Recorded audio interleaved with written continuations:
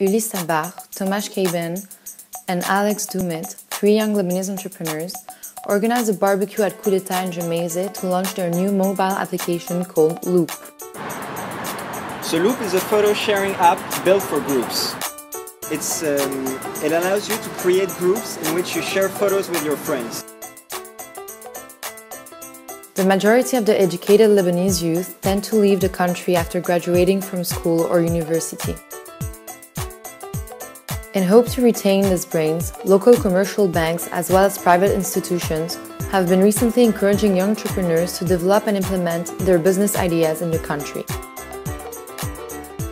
And if we can contribute in a positive way to the Lebanese economy or like the work environment in Lebanon, then it's definitely something we have to do. It's a good way to in some way honor our country. I found out that the most important part in creating products and focusing on creating a new business is to the most important part are the first steps.